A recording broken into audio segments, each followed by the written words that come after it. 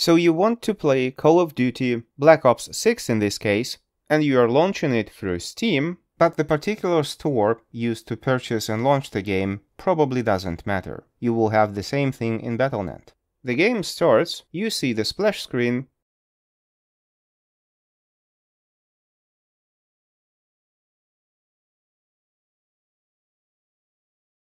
but after a while it crashes to desktop without any error.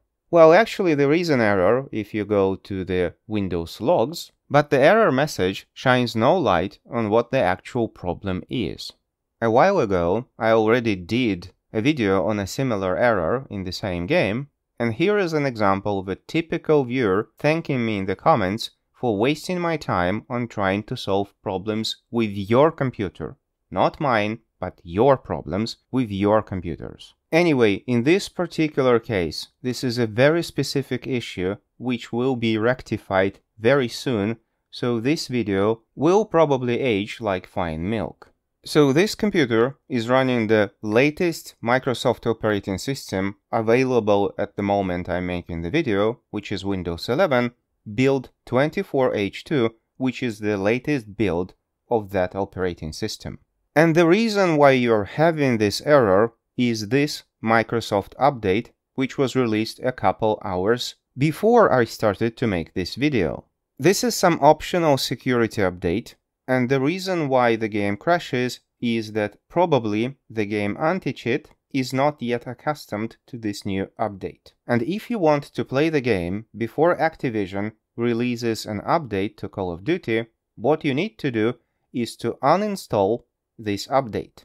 So go to your Windows settings, open Windows Update, open Update History, find the update with this number and uninstall it. After the uninstallation is complete, you have to reboot the computer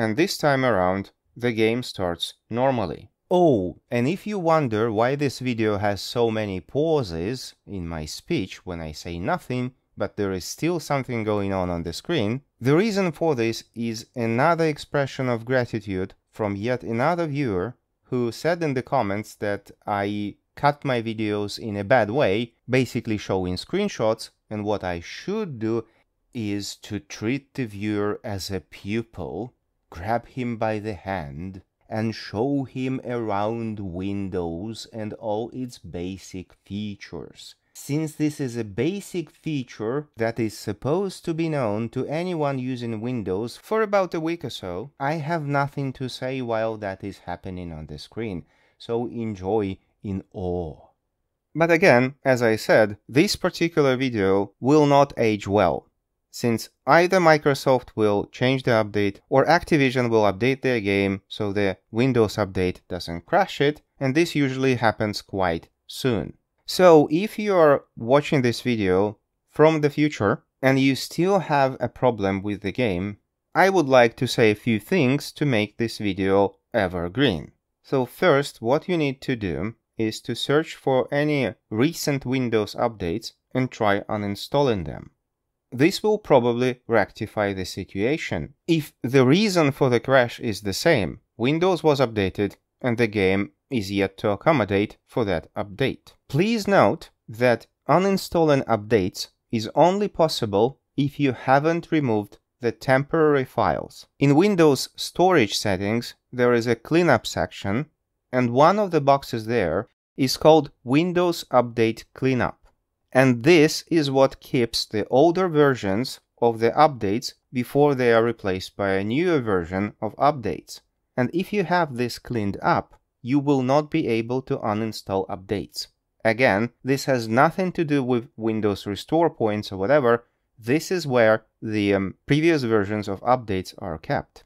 So if you have already deleted this to save up space, I don't know, you will not be able to uninstall updates. What you could possibly do is try to install the same build of Windows you have from an installation media, but without downloading any updates and also keeping your files. So basically this will downgrade Windows without deleting anything, so you don't have to re-download or install anything. However, this is usually a very bad idea, and you're better off clean installing Windows by booting from an installation media and then re-downloading and reinstalling all your programs and games. This is the correct way to downgrade Windows or reinstall Windows for any other reason. And one more thing, if you want to at least try to avoid similar problems happening in the future, you have to disable Get the latest updates as soon as they are available option in Windows Update. This will give you some time before the update is downloaded and installed, and maybe in this period of time the game update will arrive first. So when you install Windows updates, your game may already receive an update and you will be able to run it no problem. But again, this is a very specific tutorial to solve a very specific problem caused by a very specific thing. So bear that in mind. I'm the god of YouTube! Like, subscribe, jingle bells.